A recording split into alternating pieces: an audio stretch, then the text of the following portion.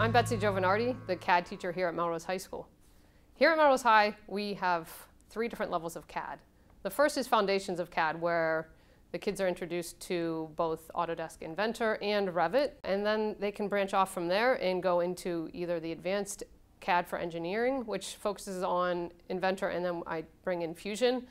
And we also then, for the architectural path, focus more on Revit. In 2017, our high school underwent a renovation to the library, at which time we also decided to allocate space for a makerspace. We realized during the first year, though, that it takes a lot more than just space to have a successful makerspace. It also takes the equipment, tools, and materials that are inside that space. I was fortunate enough to win then a few grants so that we now have an assortment of some tools, some hand tools, filament for the 3D printer, and fortunately at the end of last school year I also won a grant to receive a 2.5-axis carving machine. Our superintendent here always kicks off the year encouraging the teachers at Melrose High School to be willing to take risks.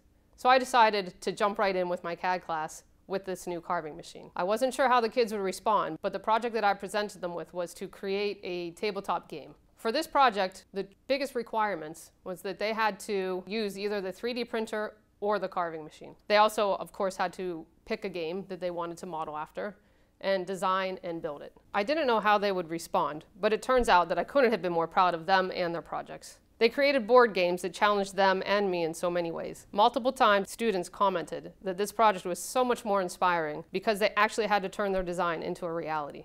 This meant that any mistake that they made in the design also got translated into the build, and that's where they really saw the difference between just a project on a computer versus a project in a makerspace where they actually build their project.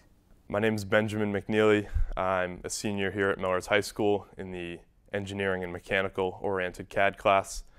We started this 5-man battleship project where we carved one complete top and bottom board. We also 3D printed ships and pegs for it. The limitations of our tools, such as the carving machine and the 3D printer, is that the bit size would determine the hole diameter in our boards. The carve times for the carving machine were way too high.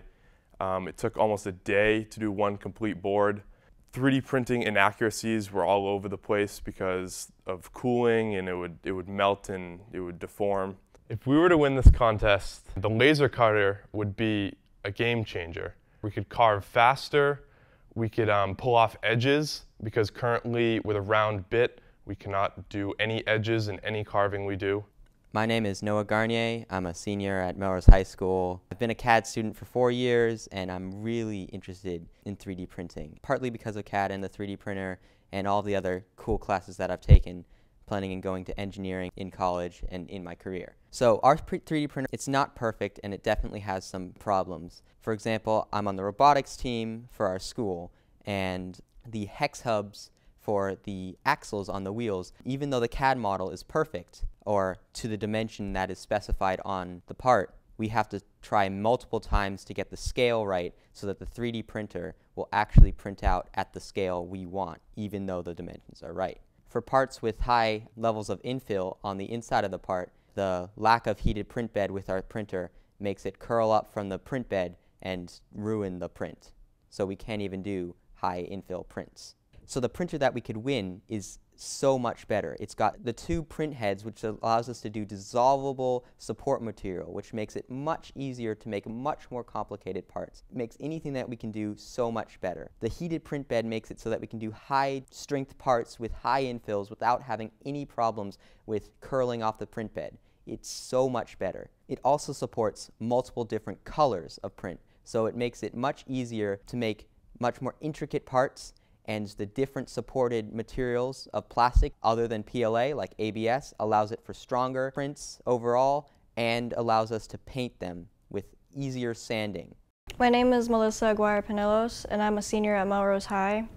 I take both CAD engineering and architecture, so I do Inventor and Revit. The reason why I chose both of them was because I'm very interested in the engineering aspect, and I was curious about what goes into computer-aided design. For engineering, we actually did a project that was creating a game, and I designed and created Connect 4, where we then had classes come in and even play our games. This year we had a field trip going to Boston Architectural College. That's when I realized that we were missing something in architecture that was there in engineering, which was the building. I saw skilled models and I was thinking, why aren't we doing the same thing? But then I realized that we had a lack of resources. If we had the resources to do a scale model, then it could convey a sense of depth, texture, and dimension that a simple CAD model can't create. So now that students are asking me for the next project because they were so excited about that tabletop games project, they are coming to me now and saying, Miss G, can we make a marble run? Miss G, can we make a wooden 3D puzzle? Miss G, can we make an LED display? I would love to be able to say to them, yes, let's get going, let's build these projects. But unfortunately, our makerspace still has some limitations. If we are fortunate enough to win this contest, I would be able to say to my students, yes, let's go build these projects, because we would then have a laser cutter. We would have an advanced 3D printer. In addition to not only my own classes, other classes at the Melrose High School could benefit as well. I have an architecture class for which we want to make 3D models. The art classes could use them, including photography, graphic design, and the math classes could take advantage as well.